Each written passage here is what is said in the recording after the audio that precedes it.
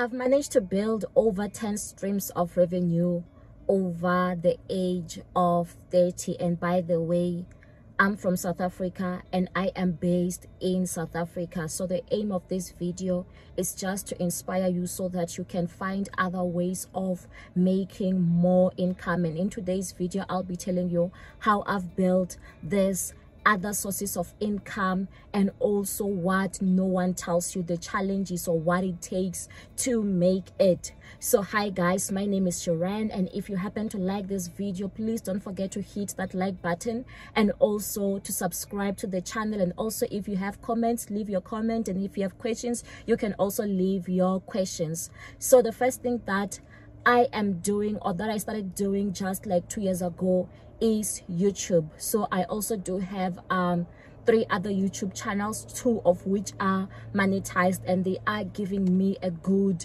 revenue each and every single month. So when people are watching my videos and the ads are playing, that's how I make the bulk of my revenue. But also I do make revenue there from the memberships or people doing like the super thanks. But what no one tells you is the amount of effort that it takes, especially when you are starting out with your very first channel, because everything is just a learning curve, trial and error, but it involves a whole lot of research in terms of what works and what does not work.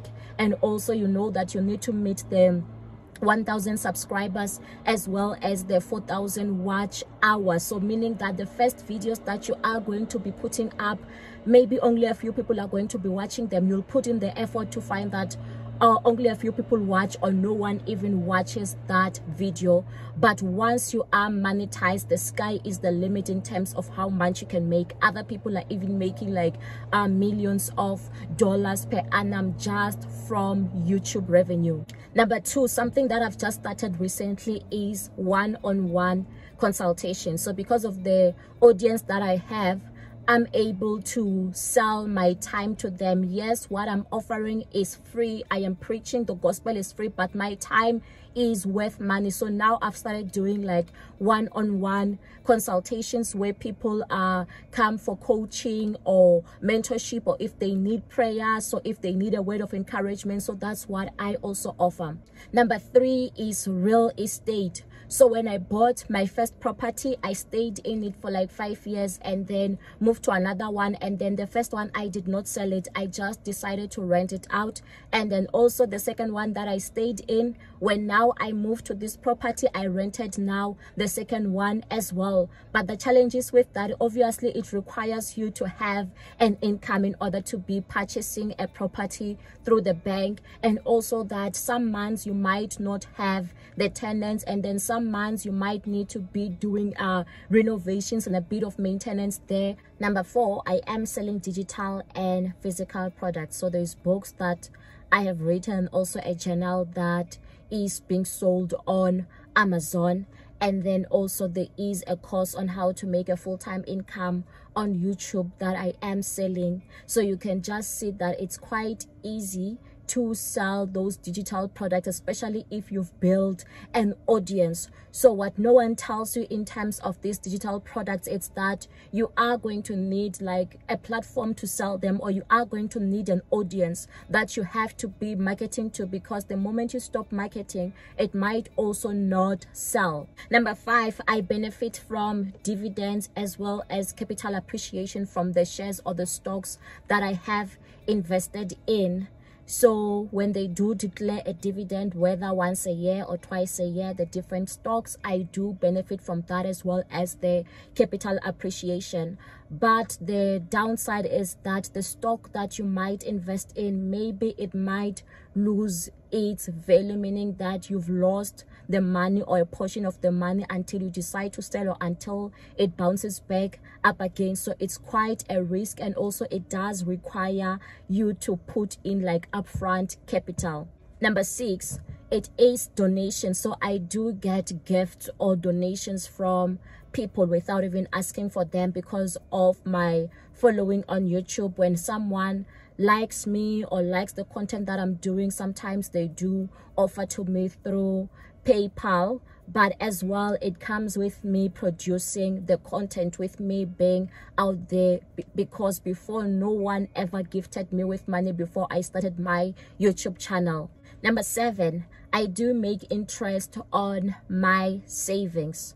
So every month there's an amount of money that I am saving, and then this money is just accumulating, as well as the interest is just busy compounding. But what people don't tell you about savings is that it requires a level of discipline, where you have to ensure that your spending habits are not above the money that you are making per month. And also it requires one to always be looking for other opportunities to invest that money, because the money that you can make through savings is quite limited. Number 8, so I also make money through affiliate marketing. So the one that has worked for me the most is the Amazon influencer program. I've made a lot of money through the Amazon influencer program, and it also boils down to having an audience on YouTube. That is why I was able to be part of the Amazon influencer program. And there's also other affiliate programs that I'm part of. So if someone clicks on the link and they purchase through my link, I also do get a commission. But also what people don't tell you is that building that following or that audience, it does require time, because it might mean that you need to have a blog, or you need to have a good following on your social media, so that you can be able to promote those links to your audience. Number 9, I do make income from my blog. The ads that are being viewed on my blog, I make income from it. But getting a blog to have sufficient traffic in order to make good revenue can be quite a challenge. It's really a lot of hard work, a lot of research. You need to know what you are doing, because many people have given up on this journey. And also with me, because the blog, that's not where I pay most of my attention to. The money that I make from the blog is not that much. I also make an income from my qualification. Yes, 2 years ago, I resigned from my job. I left my job as a chartered accountant, and now I am a full-time digital content creator. But I still have the skills. I still have the qualification to my name. So when people need accounting related, business related type of training, I do offer those trainings. And also if people want me, or businesses want me to prepare their financial statements, I do offer those services as well. So don't forget to like, and also to comment, and also to subscribe to the channel. Stay blessed.